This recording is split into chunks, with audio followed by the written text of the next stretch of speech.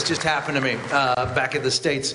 I went to see a concert. It doesn't matter. It was Foo Fighters. As I approached the venue, the security guard goes like this. He goes, hey, excuse me, friend. Hey, friend. Friend!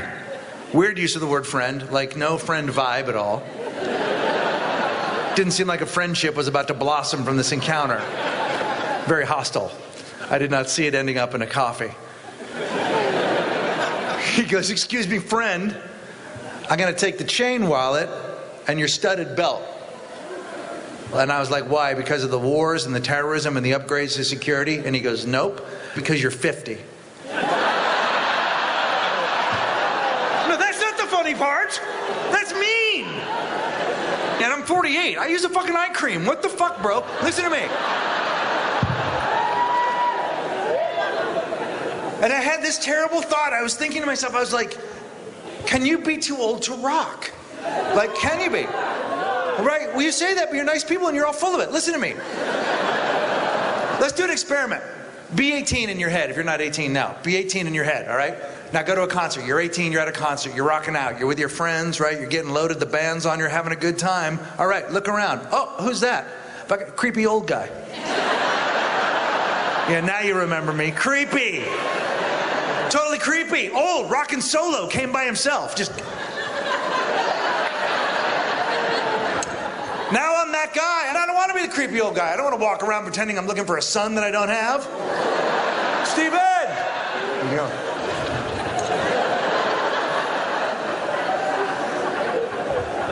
So I came up with a solution. Something I call the adult rock show. Now hear me out on this. The adult rock show starts at 7. 7 o'clock show. Come on, I got a job. That's a job, friend. 7 o'clock show.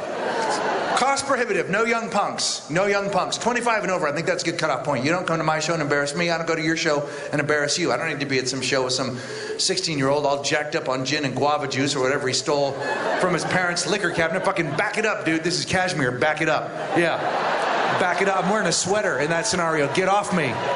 Get off me. Don't make me dry clean. It flattens the buttons. I will destroy you.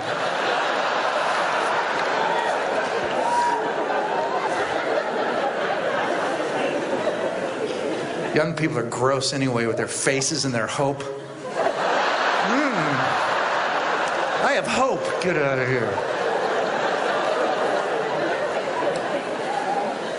7 o'clock show, cost prohibitive. Band plays 1 hour. 1 hour. 1 hour. No opening band. I don't need to see you struggle through your career.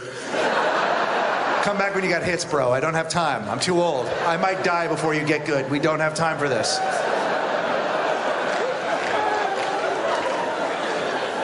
Band plays 1 hour. No encore. Don't play hide and seek with the hits. Just play the songs we came to hear. Do the song from the soundtrack. Boom. Valet parking. Home by 9. Come on, Mad Men's on. Let's go. I have a date with a TV show in pajamas. Let's move. Tell you something, man. Getting old's a bitch. And there's some young dudes here, and I know that you're looking at me and you're like, I ain't going out like that, bro. And all I can say is, oh, yes, motherfucker, you are. Listen. So listen to me tonight with your tight skin and your judgment. Getting old's a bitch. It's not like you think it's going to be. You think it's going to be. You think you got time. You do not. You don't. You know what I'm talking about. It's like one day you're a vital dude with plans and information. Boom. Next day you're an old man. You got a brand new vocabulary. New words you're using. Ointment. Ointment. Not as a joke, as a fact, because you need one. How come? Because you're sore. From what? From fucking sleeping wrong. That's a real thing. Sleeping wrong. Sleeping wrong. My dad used to say that all the time. He'd be like, I slept wrong. I'd be like, how did you just fuck that up? You lay down. How do you fuck up sleeping? God, you guys are great. Holy cow. Please welcome Steve Hughes.